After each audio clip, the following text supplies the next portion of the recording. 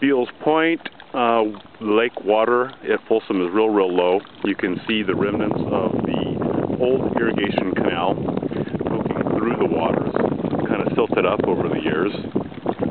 Out in the distance is the peninsula, separated the north and south fork of the American River. And as we swing around to the right, there's the El Dorado Hills, and then coming up on the dam that created the lake.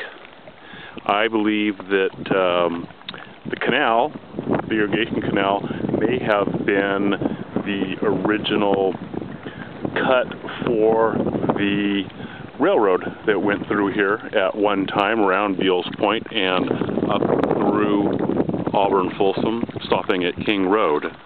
So, just a great day. I haven't seen the water this low for a couple years. I think they let out a lot of water in anticipation of a heavy snowpack, and we haven't got that yet.